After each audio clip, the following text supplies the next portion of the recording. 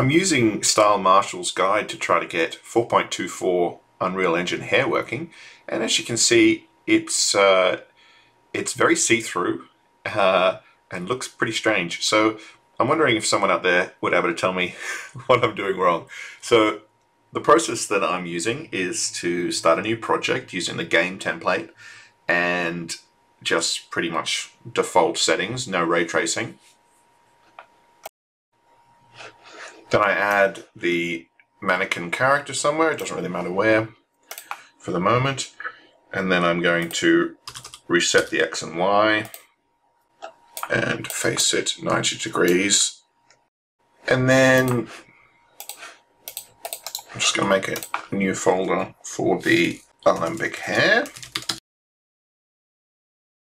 Then I'm just going to set all those settings that I need to set. I'm going to turn on the Alembic Groom importer and the groom.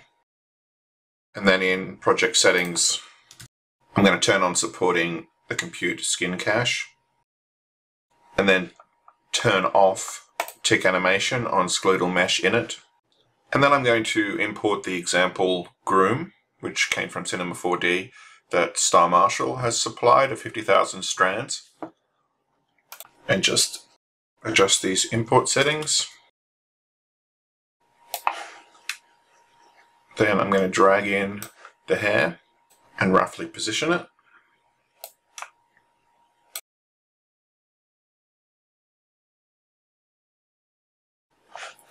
Then I'm going to make the hair the child of the mannequin and choose the head.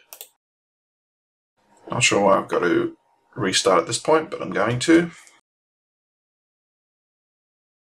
And then the Unreal documentation says to bind groom to skeletal mesh, but I'm going to skip that because that's not in the instructions from Style Marshal.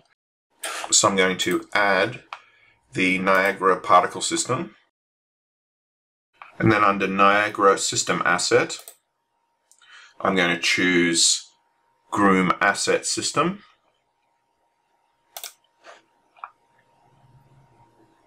And then under Niagara, and then under rendering, I'm going to turn off visible. You've still got very thin looking hair.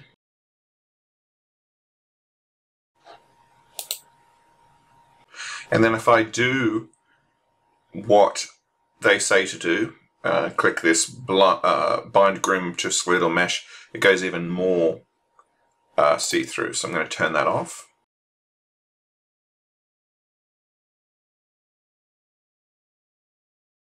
And that's the result that I end up with.